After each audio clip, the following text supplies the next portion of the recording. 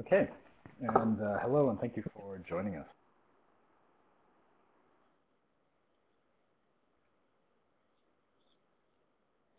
So welcome to this presentation, which is part of an ongoing GOOS webinar series exploring aspects of global sustained ocean observing.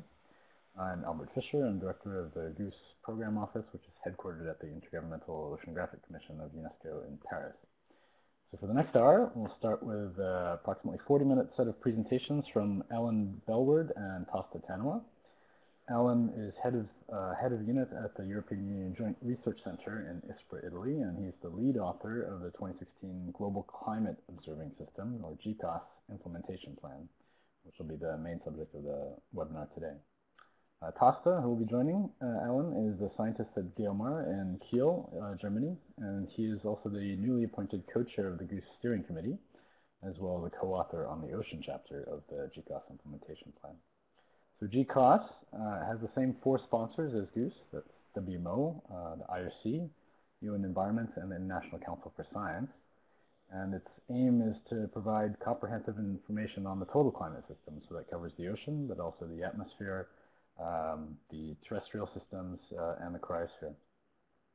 After Tosta's and Alan's presentation, we'll conduct a question and answer session by chat, and the chat window is already open. You can see it in the lower right-hand corner of your screen. You can start asking clarifying questions already during the presentation itself. And so I should also let you know that the session is being recorded, and a link to the recording will be put on the GOOS website, as well as on the GOOS YouTube channel, where you can find all of the old websites. Thanks, Albert, and hello, everybody. Yeah, it's my pleasure to be the coordinator for the writing team, and I'll show you the writing team a little bit later on in the presentation. But the most important thing here is it's the third implementation plan, but it has a slightly different title. It's the Global Observing System for Climate Implementation Needs. I'll come back to that in a second or two, but it shows a move forward, which has been a constant feature of this plan, in fact. Part of a long heritage, in fact, GCOS, the Global Climate Observing System, has been making a sequence of presentations regularly to the Framework Convention on Climate Change on the adequacy of systematic observations for climate, and the latest of those was in 2015, and that was the status of the Global Observing System for Climate. So that, if you like, is a sort of summary of what's going on and what's adequate and what isn't, and then that's presented to the parties, who in each year have come back and said, well, okay, well, tell us what we need to do to fix the gaps and make it from an inadequate to an adequate system. And we had the first implementation plan back in 2004, then a 2010 update, and then we had the 2016 update that was prepared in response to a demand from COP21. So COP21 accepted the status report and came back saying, yes, all right, well, tell us what we need to do to make it better then. So prepare the new implementation plan. So that's what's been prepared, and that was then submitted to COP22 in December and was accepted. That the full decision is available on the web, but the sort of key parts are that the COP welcomes it, notes with appreciation the assessment of the climate-related observations, that there are new variables, that we're moving towards new uses or multiple uses, so not just the traditional sort of climate modeling use, but much broader.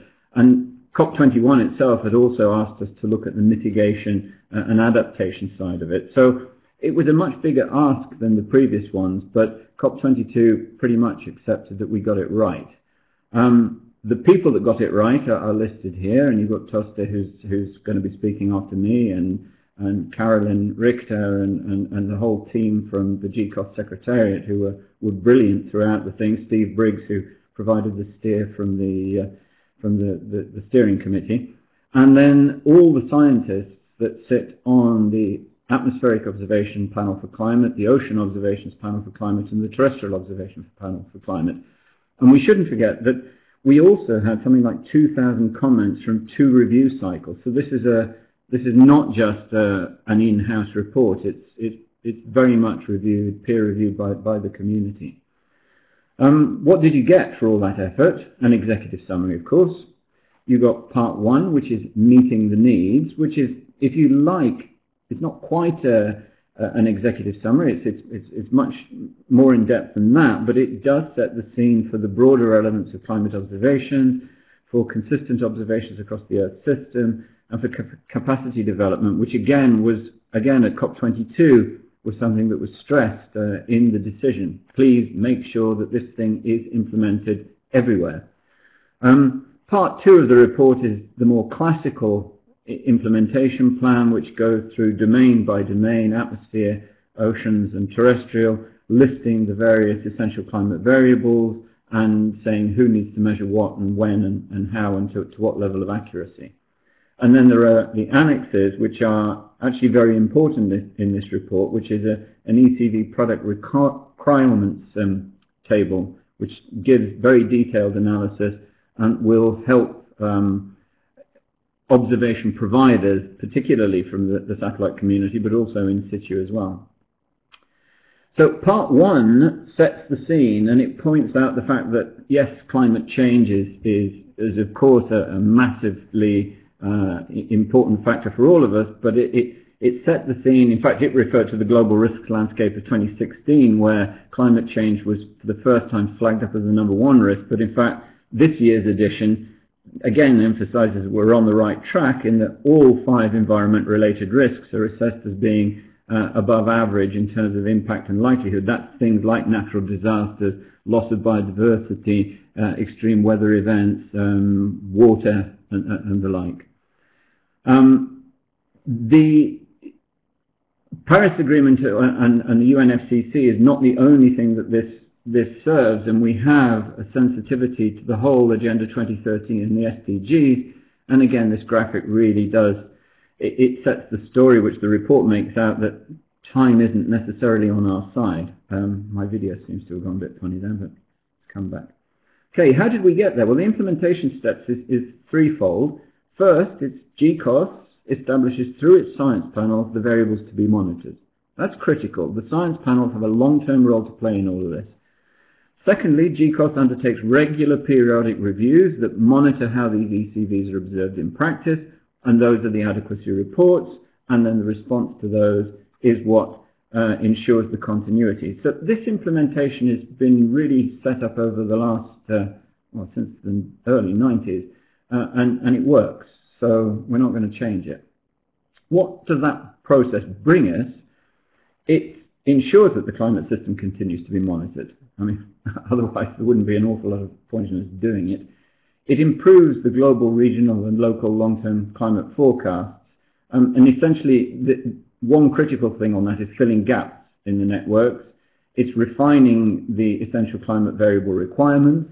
As measurement techniques improve, then the ECVs themselves evolve to some extent. And it's also looking at how we can use these data across the global cycles. More and more, especially in the light of post-Paris, is to support adaptation and mitigation and improve the provision of useful information to users, this notion of climate services. Always observing additional parameters, pushing the envelope. What we can do now is not going to be what's being done in 10 years' time. And improve the communication on the state of the climate. Keep going, keep improving. I think a common thing throughout the whole of the way GCOS works is improving collaboration. Continuity. This list is the essential climate variables that were produced in the status report in 2015. Now, as I said, none of this stands still, and so by the time you get to the implementation plan at the end of 2016, that list has evolved, and it includes ocean surface stress, ocean surface heat flux, marine habitat properties, land surface temperature, lightning, greenhouse gas fluxes. So the implementation itself drives progress, if you like. So this is now the definitive list of essential climate variables which the COP22 decision acknowledges. It specifically cites this table as being the definitive list of ECVs. The report for the first time also goes into looking at what needs to be done for adaptation, and so there are actions there on things like improving data stewardship, on coordination, on long-term research and observations. And again, to some extent, these are reflected in the COP decision that accepted this report. But it's, the important thing there is looking to that new thrust towards adaptation and mitigation. Is this having an impact? Yes, it is. I mean, in Europe, for example, under the mitigation, there's a lot of discussion now under a whole new generation of space and in situ and modeling that would help on the CO2 side of things. So we have the whole CO2 process as part of our Copernicus program. So people are taking note of what's said. Observations for adaptation, mitigation, and climate indicators. Indicators there from the oceanographic domain, heating of the ocean from more, I'm on the terrestrial side, more it's on land cover change. It's how can those be used? I'll come back to those in a minute. This report points out that a lot of the variables have multiple uses, not just climate change convention, but also biodiversity, climate, combat desertification, and the Sendai framework for disaster risk reduction, as well as the Sustainable Development Goals. We also looked in this report at the way that those observations might cross the three main Earth system cycles, and there's a whole chapter devoted to that in the report. Capacity building is very much a part of it, and we're holding regional workshops and activating national coordinators. And again, the COP22 decision reflects that, in that it comes back and says this is the way things need to be done, using existing data and existing initiatives. Part 2, 183 pages. I'm not going to go through 183 pages. It goes through it variable by variable and cites the current state of the observations, where it needs to be improved, who needs to do it, and who needs to take action. Very specific and very detailed. The annex is a slight departure, but the decision to put in a detailed product requirements is to try and speed up the time lag between the implementation plan and the response from the space agencies. In the past, what's happened is it's gone to COP have come back, and then they've traditionally made a decision which has recommended that parties with agencies get those agencies to start addressing the needs of the IP. This time we've done it more in tandem, so things should go somewhat faster. And we've extended that same analysis to all the observations because it's really useful. Where are we going with it? The impacts that we've got: continuity, evolution, and progress. Addressing information needs for adaptation and mitigation for the first time. Transparency framework and other elements of the Paris Agreement. We're looking at greater efficiency, partly because of serving more than one convention and more than one user. Likewise with improved capacity building and outreach, and information exchange between conventions. That will be aided by having a common set of variables, if you like. That also helps to focus demand on core providers, because it's, do it once, serve 4 or 5 different user communities, and that's always a pretty good thing.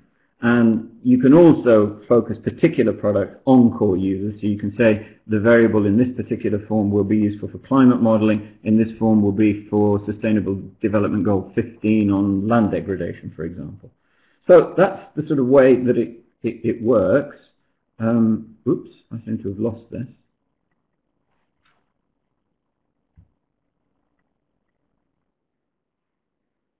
I'm going wrong here.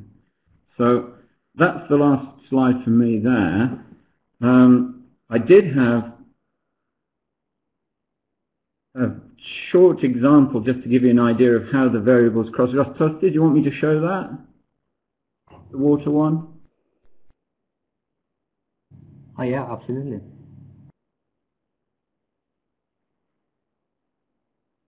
I'm not hearing you actually, for some reason. Your mic seems to be muted, Tosti.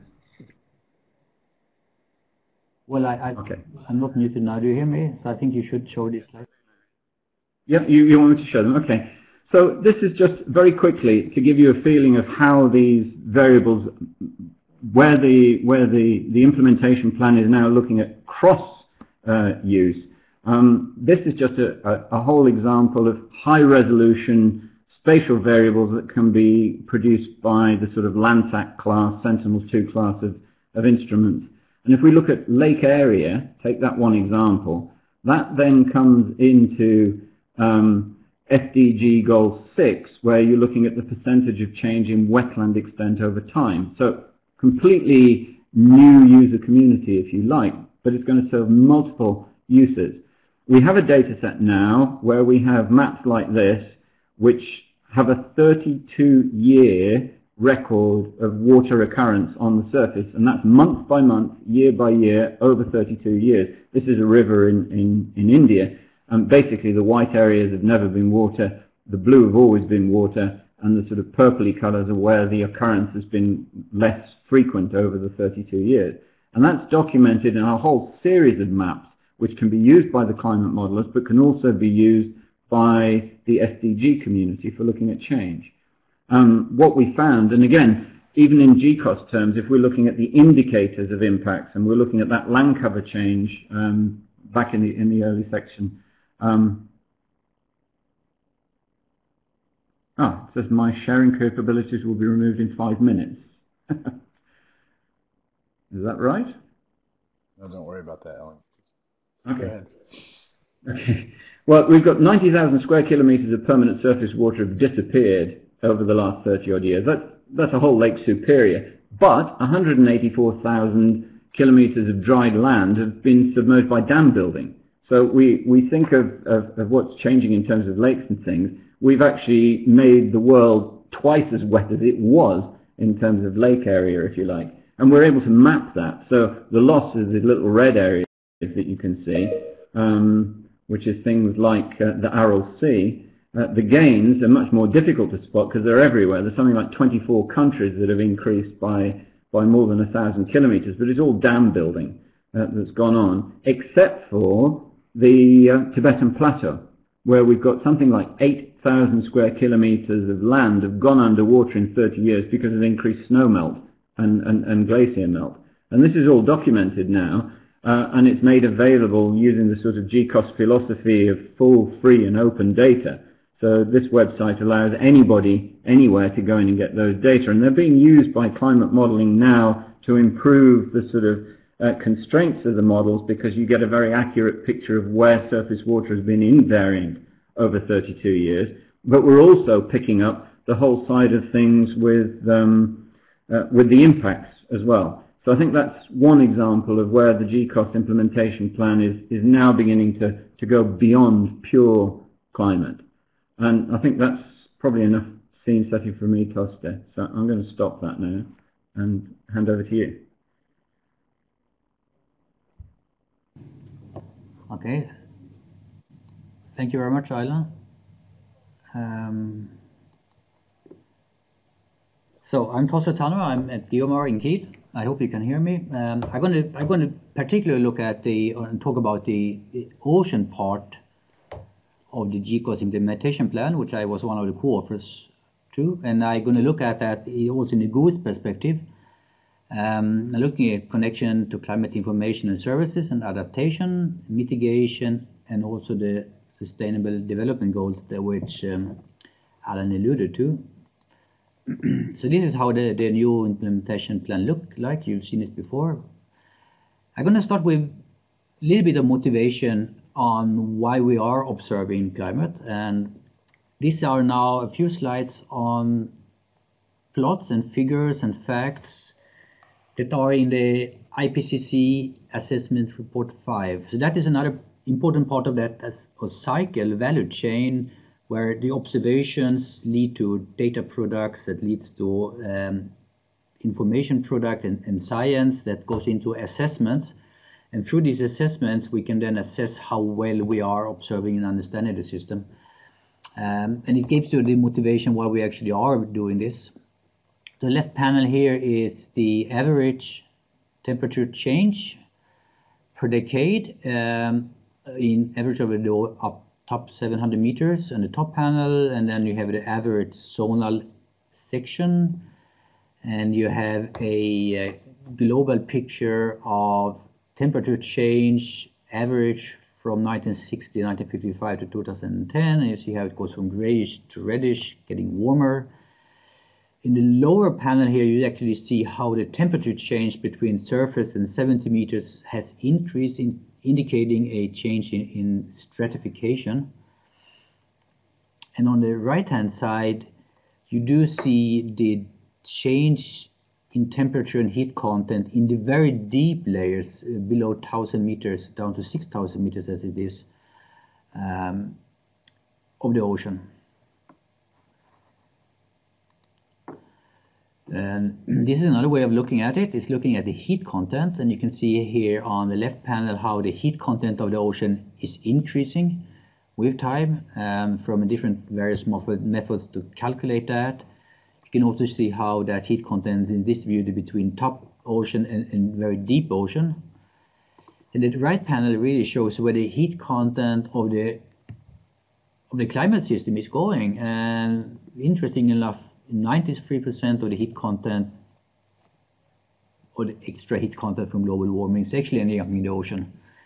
A little bit more in the top 700 meters in the deep part, but you look at that, the pinkish kind of color here, atmosphere, it's a very small component of that whole heat sink. And that is actually what drives the targets for the COP21. There is also changes in salinity. The left panel shows you the average salinity of the surface ocean. The lower panel to the left shows you where the changes are. So areas with high salinity in the surface tend to get saltier, and the ones that are less salty tends to be even less salty with time. The complicated picture here to the right is for 3 different oceans, looking at salinity, density, and temperature, and you can see, yes, there is a lot of changes the last 50 years. So these are changes over 50 years. It's getting warmer, the density is increasing somewhere and decreasing somewhere, increasing stratification. And also the salinity distribution is changing. And these are all from observations. To the left here we see 4 graphs that I think is really interesting in terms of observations. 4 graphs of sea level change. The top left graph is showing the sea level change from the late 19th century up to today using tide gauges and a few different methods to interpret this data, which are more or less consistent. Panel B shows the difference between satellite-derived altimeter measurements and the tide gauge, and they are roughly consistent. To the C panel, you actually do the same sea level change here from tide gauges compared to the thermostatic component as measured by the profiling profiles, salinity temperature profiles in the ocean. So you see that some of that is actually because the ocean is warming and gaining volume, and some of the sea level changes due to some other process. And you can see here how the error bars on the thermostatic component really drastically goes down with time as Argo comes online. So we are improving our capacity to measure interior ocean temperature. The right-hand panel shows the difference between the sea level as an altimeter, which is absolute sea level change, versus the combination of the STERIT from Argo floats, etc., and the satellites that measure Mars. So we know there is, mass changes. We're getting more water in the ocean, but the water we have is also getting bigger. So that is at least 4 different observing systems that, by combining them, provides different information. And by the right-hand plot, you see the tide gauges of the world are actually showing very different colors, indicating that sea level change is very much a regional issue. It's not the same everywhere.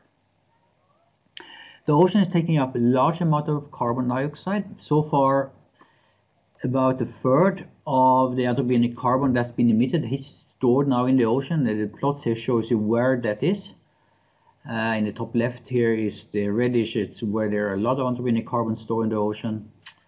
So that is an important part to keep track of for being able to predict atmospheric carbon dioxide, that is greenhouse gas warming potential, but also to assess things like ocean acidification, because carbon dioxide, as you know, in the ocean decreases pH. Now here we see time series from ocean time series from Atlantic and the Pacific, how part of the pressure of carbon dioxide goes up.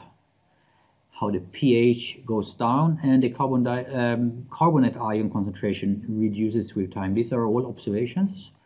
They do make sense. We also see pH and changes in carbonate concentration on the right panel. And what's interesting here is that the black solid line and the black dashed line in the lower panel, that is the area when the red line crosses those, then that carbonate, aragonite or calcite does get undersaturated.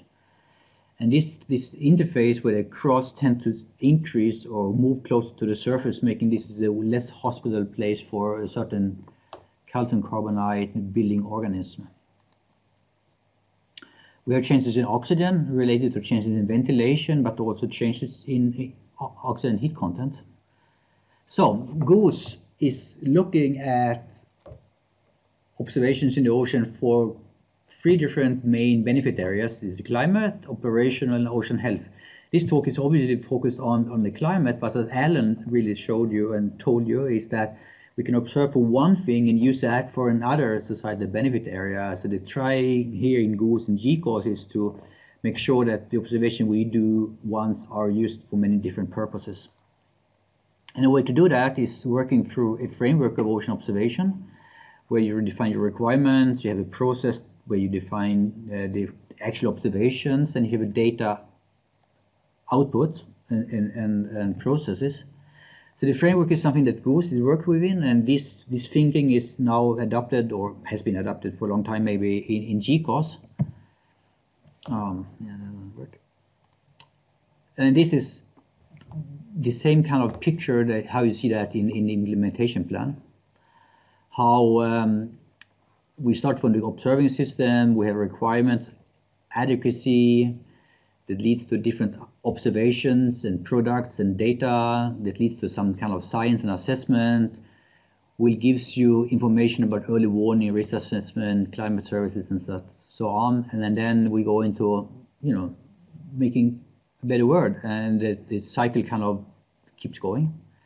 This is a more kind of complete or complicated way of showing this framework, where you see in the pink area here how different actually observing systems are contributing to this cycle of the value cycle of climate observations. So this is again a list of the essential climate variables in the ocean. And for those of you that are familiar with the essential ocean variables, you will see that there are very much overlap. There are a few EUVs that are not ECVs.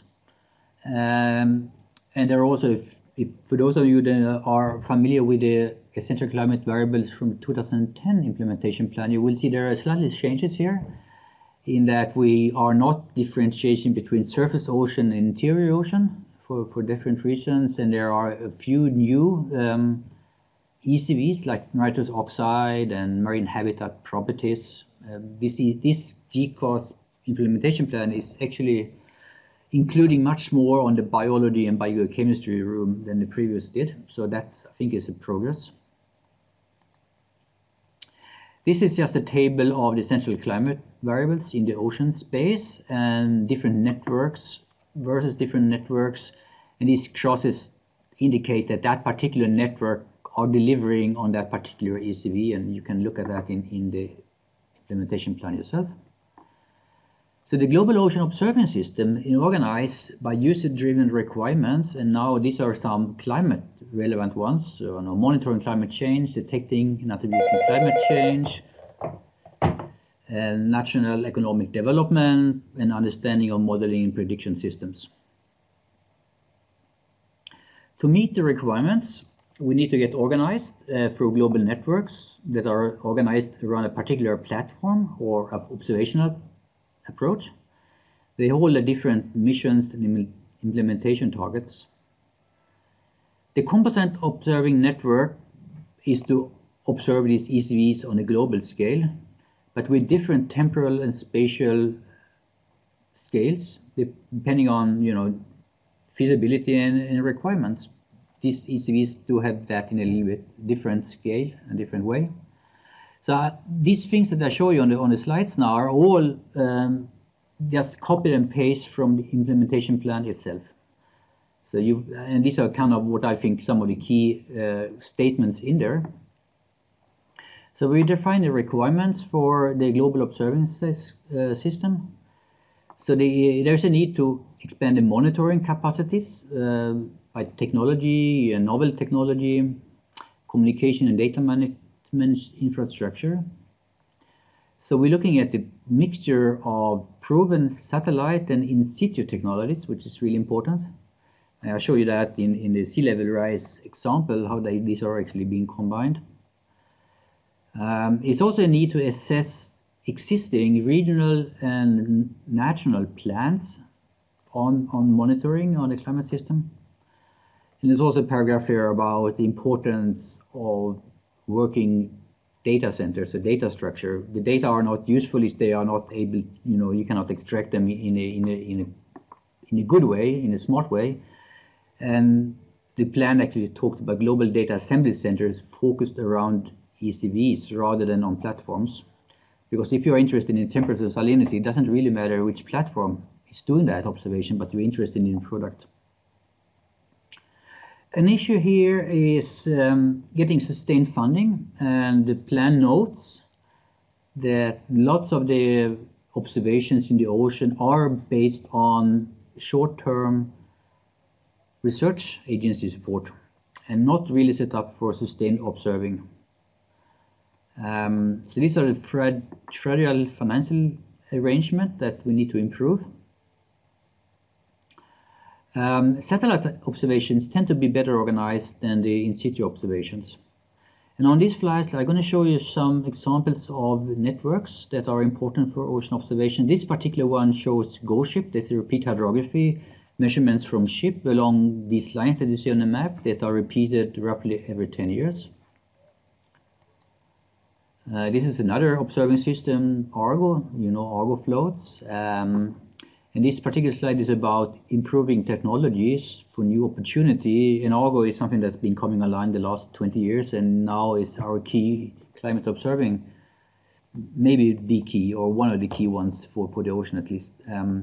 So we need to work on improving satellite and in situ sensors and platform.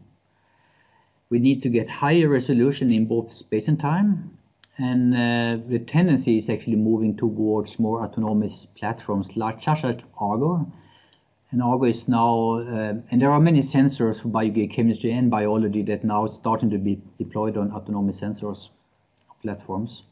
This particular slide here is showing this what's called ocean sites. There are moorings or buoys on a fixed place in the ocean, making measurements with high temporal resolution, but with less spatial resolution. And that kind of requirement is also fulfilled with this combination of different platforms. There are 57 actions for the ocean in the implementation plan. I just showed two examples here. Action 01, coordination of enhanced shelf and coastal observations for climate. So it says an action. It describes a benefit, it gives you a time frame, it tells you who's going to do it, it indicates an indicator, are we doing this, are we improving on the system, we need an indicator, and it gives you an annual, very rough approximate cost of what it will cost. And I have in all action items, the boxes, all the 57 boxes for the ocean and all the other hundreds plus for the whole implementation plan are structured in this way. And action 3 I thought was particularly relevant is the data quality, about sustaining and increasing efforts for quality control and reprocessing of current and historical data records. In my point of view, too little has been invested in that particular part of the climate system, particularly for the ocean. And we need to improve quality, and we need to provide quality control and quality improvement procedures for that. And it's all listed in the implementation plan. And with that, I thank you from my part, and I think we're open to take questions. Thank you very much, Ellen and Toste. And yes, the floor is open for questions, so you can go ahead and type questions in the box, and I'll kick things off with a question of my own. First, a comment really. I just wanted to comment on the relationship between GOOS and GCOS. So Tasta showed you some things about the framework for ocean observing and the way that GOOS works. These are really drawn from the best practices developed in GCOS. We have a joint panel, which is looking after physics and climate for GOOS, and is the ocean panel for GCOS, the Ocean Observations Panel for Climate, OOPC. And really, GOOS's climate objectives are expressed through GCOS, and GCOS's ocean implementation is managed by GOOS and by JCOM. So I have a question for Alan, actually. You showed early in your first talk, you showed the history of all the reports from GCOS to the UN Framework Convention on Climate Change, and I know you've been involved with quite a few of them going into the past, probably not all the way back to the very beginning. But I want to ask you, how have you felt the interaction between the diplomats and the policymakers at the Framework Convention and the scientists in GCOS, which are bringing them scientific information? How have you seen that evolve over time?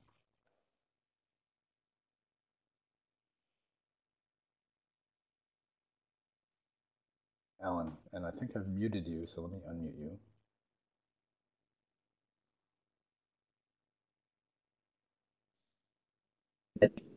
Technical. Unmute yourself, unfortunately. Okay, are we working? Yes, we are. Go ahead. Have I unmuted? Unmuted? We can hear you. Yes. Okay. No, that's a good question. I think that you know, the reaction to the adequacy reports has just got more and more profound. When each adequacy report is presented to the COP, it's taken very, very seriously, and I think that the reliance on the quality of the science that's gone into them is just well, the quality of the science is just so impressive that the policymakers can't ignore it, and they don't ignore it, and they've come back every time and said, tell us how to implement this. And then when the implementation plans have been produced, I've seen huge impacts. I mean, in my own world, in the Copernicus world, you have things like we now have a Copernicus climate change service. That was unthinkable even 10 years ago. No way. And now it's very much part of it. So yeah, there's a real response to it all. Here, actually, because it's really this GCOS is at the science policy interface when it's talking to the Framework Convention. You mentioned also that the GCOS implementation plan has looked at other challenges, the links to the Sustainable Development Goals, the Sendai Framework for Disaster Risk Reduction. What do you think are so the argument is that climate observations are also useful in other contexts, but are there some changes? What are the biggest changes to the way climate observations need to be taken to respond to some of these other user needs?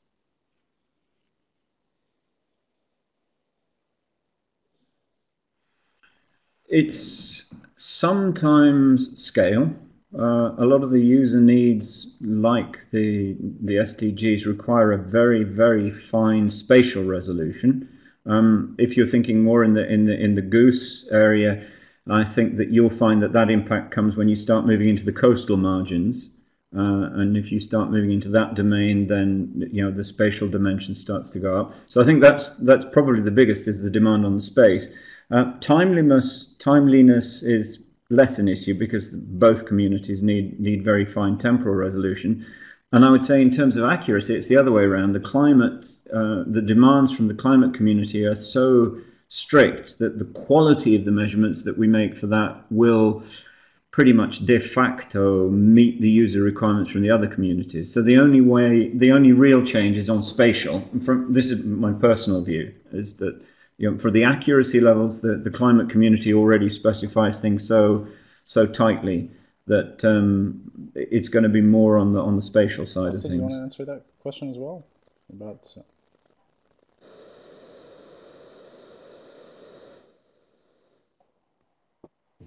Yeah, sure. I agree. The requirements in accuracy is very high for climate. But maybe the timeliness and other requirements in the coastal zone is probably for other services than climate. The requirement for accuracy is probably less, but maybe the requirement for timely and high temporal resolution and timely access to the data is higher when you're talking about ocean health and operational services. Whereas for climate, you find with having a little bit of delayed data stream, where for the other health and operational service, you obviously need near real-time data submission. And that can come at the cost of accuracy and precision, but you with post-processing of your data can actually respond to for climate services. Okay, thanks. So we have a shy audience. We don't have any questions yet, so please do ask your questions in the chat box, and I'll push forward with my questions. The GCOS implementation plan is organized by chapters, by domains, so focusing on the atmosphere, the ocean, the terrestrial domain. But you have, in this latest edition, looked at the interfaces between domains, or looked at things from the point of view of different climate cycles you mentioned briefly, Ellen. So what are some of the challenges of looking at those interfaces, looking across the different domains that scientists tend to work in, and to look at the whole climate system?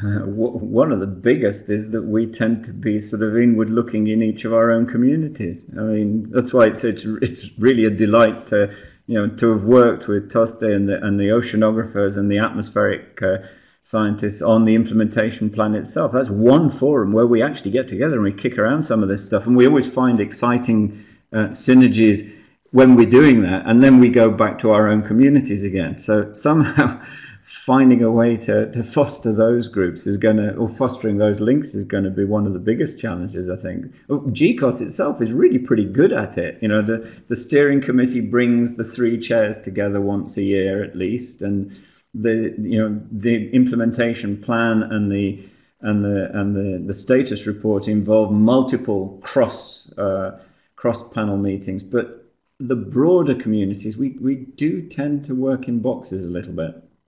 So that's one challenge, is working outside the box.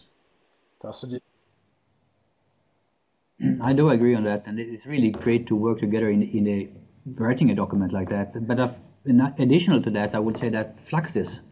When we talk about cycles, we need to worry about fluxes, and that is maybe something that is new in this report. So looking at carbon flux, carbon in different domains, the fluxes become important, and there are some ways you can measure that directly or infer them, but fluxes is part of that. So that is something. So there are, speaking from the ocean point of view, when talking about fluxes, there's some interfaces that are quite important at the coast between the terrestrial domain and the ocean domain, and of course between the atmosphere and the ocean in terms of the surface fluxes at the ocean. There are strong communities actually around that. Has there been any attempts to pull them in a little more strongly into the work of GCOS? Toste, maybe I can ask you from an ocean-centric point of view to answer that question. Yeah. I think we're working hard in GOOS in generally to get the very coastal community involved more in GOOS. And I think that is true for GCOS.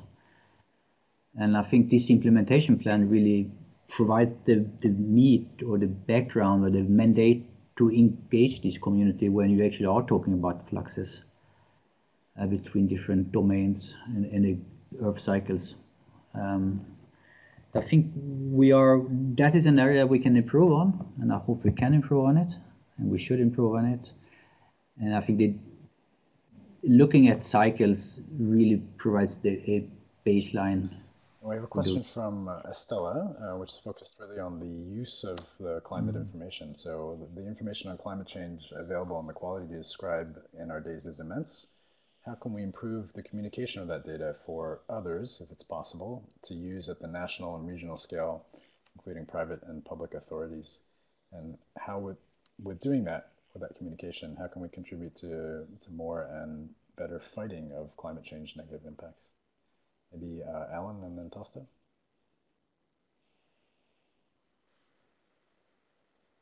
Yeah, I'm going to bung up that last slide again. If you see these slides, if I go to the last one, the thing that GCOS has done, I think, really push stuff, that one there, is making data sets full, free, and open.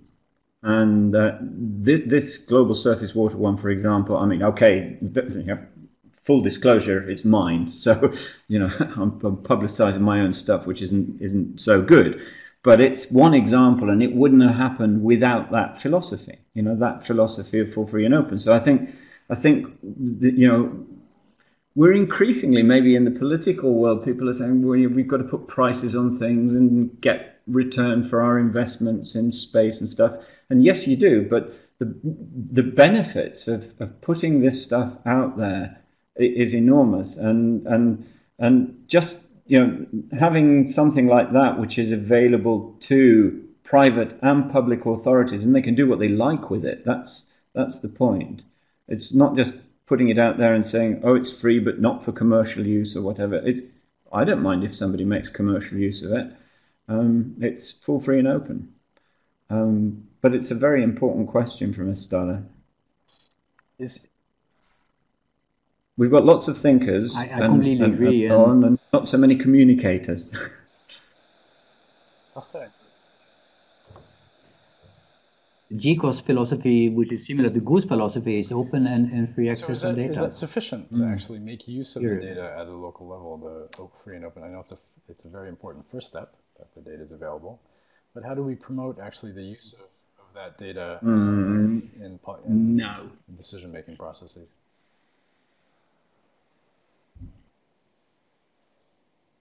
Well, I think that's a very good question, Albert. No, it's not the full answer, is it? It's part of the answer, but it's not the full answer. Education's definitely an important part of that. Having things like the climate services that go beyond data sets like that surface water one, which don't really answer the final questions that policymakers might have, is important. Making sure that the modelling communities are using the best available observations is important. Tasta, you described in your talk the sort of value chain that is part of the global climate mitigation problem, going from observations, in your case ocean observations, but all climate observations, to research, to the assessment by the IPCC, and that very strong link from the IPCC to the UN Framework Convention on Climate Change process. So that describes basically, I think, which has also been a big part of the success of GCOS, is the ability to focus on user community and a policy link that is global in scale, that really is a common challenge that we all have in terms of climate mitigation. Alan, you talked a little bit about expanding towards the challenges of climate adaptation and mitigating the impacts of climate change at a more local level. So the challenge is different from global monitoring and forecasting, which you described as the main points of the implementation plan. We have a user community, it goes back to the last question from Estella, we have a user community that's much more diverse. Do you think you can still define common requirements at a global level?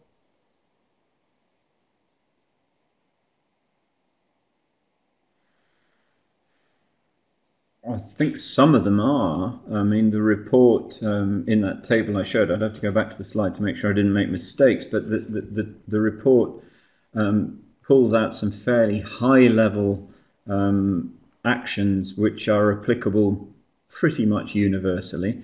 But you're right again that when you come down to mitigation and adaptation, you go much more locally. So there is an element to that we would need to be careful on. Is someone putting the slide up? Yeah. But it's.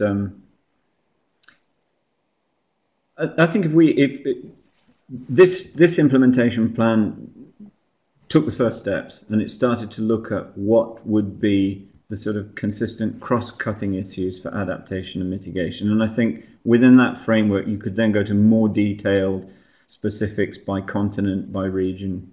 So it's a good start. So ideally, do you think you'd have to have at a regional and even a national level a whole series of GCOSs that are focused on the adequacy and the implementation focused on regional requirements?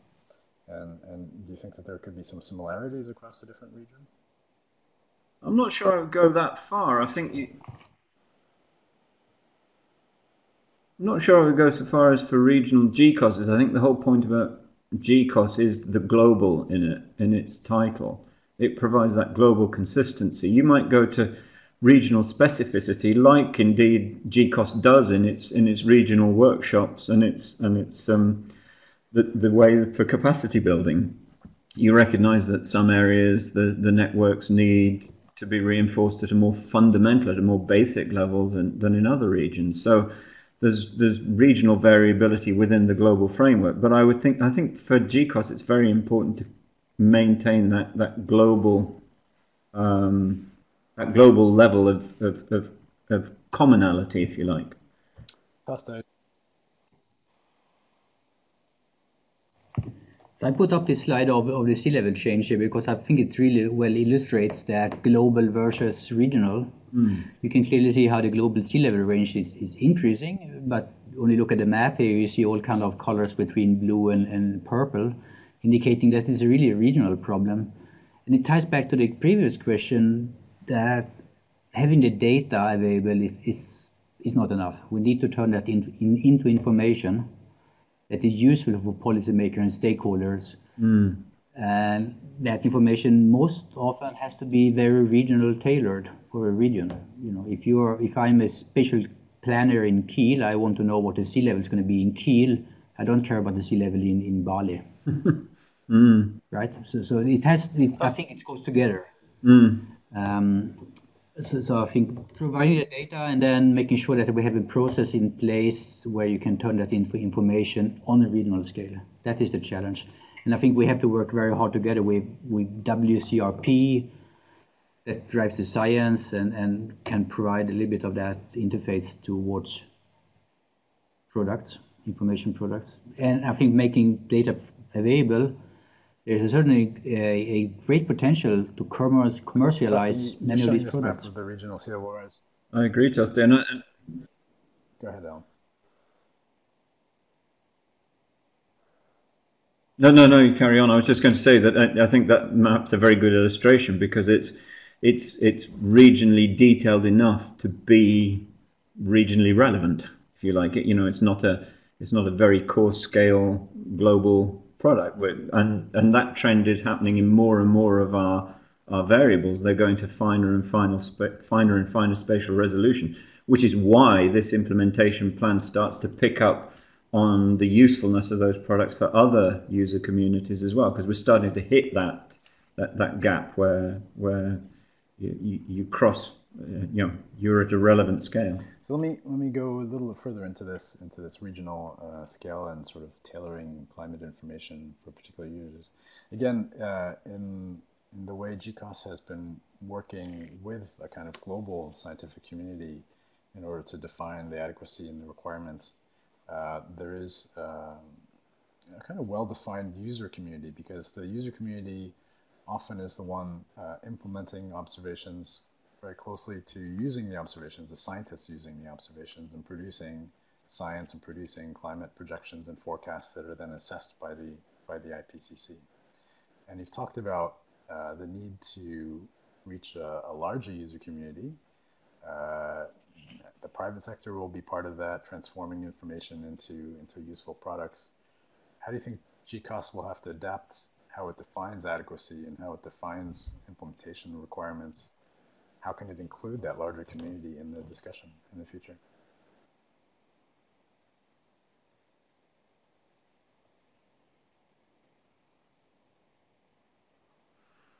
Wow, that's a tough one. Are there, for example? I think it's continuing.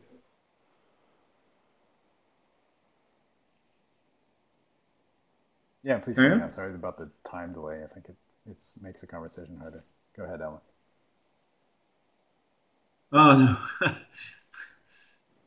no. No, I was thinking that, one thing that GCOS has always pushed is that it's consistency and evolution and improvement.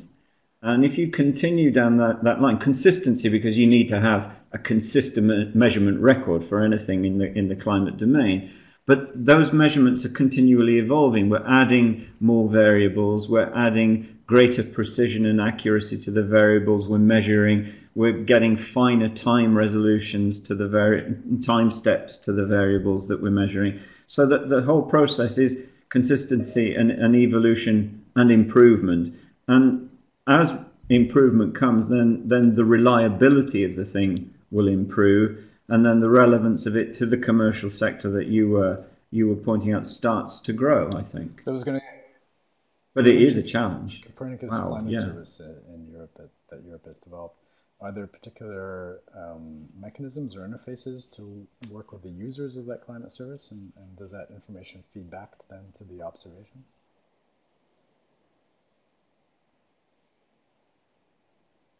Well, I'm not responsible for the management of it. It's dealt with by the European Centre for Medium Range Weather Forecasting. They're the main that they run that service. But I think they've got a very good feedback between their users and the way the service is evolving. Yes, I mean, I think they meet their users regularly. They have a strong feedback from them. So the services there will definitely evolve in line with user demand. I'm sure of that. Austin, do you want to say something?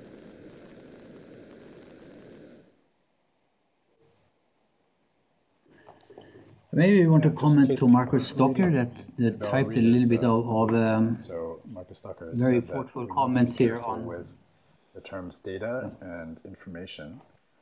In his understanding, when we speak of data, we generally imply observational data or the observations themselves, and those are turned into information, whatever that means exactly. But information can also be stored as data in a data system. So he also wants to argue that an observation can be understood as an information object, one that integrates the observation value, the results, as well as contextual data, the sensor, the property, the feature. Some people call that metadata. And Tasta, why don't you go ahead and respond to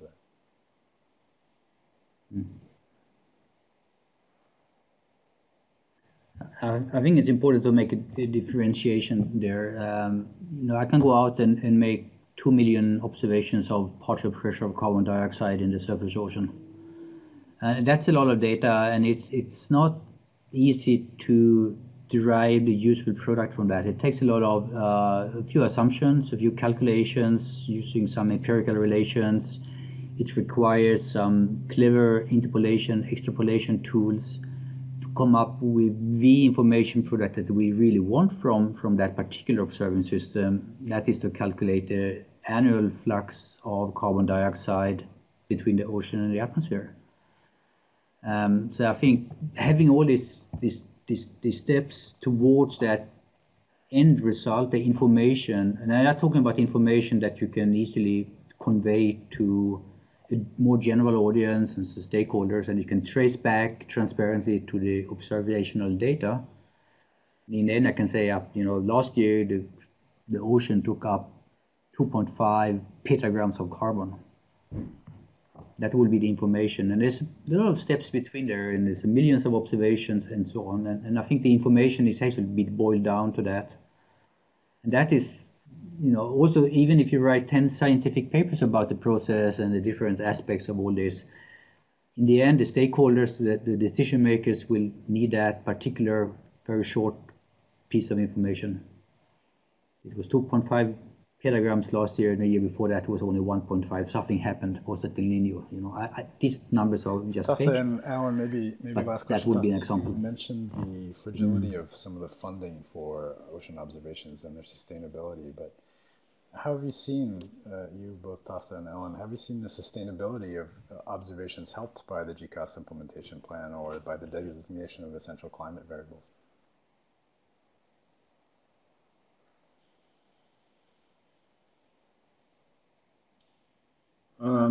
Well, from my side, I think it has really had a positive impact. I mean, not just this implementation plan, but the series of them. I think it's recognized as a statement of international scientific community recommendations which can be responded to. So things like Copernicus are responding to it, and I think the fact that we have a climate service now, and that from all I know, the funding for that, at least in this multi-annual financial framework, which is internal speak for funding until 2020, is sure, and all the right noises are being made for the future. I think people stand up and they take notice of it, definitely. It's a power for good. Awesome.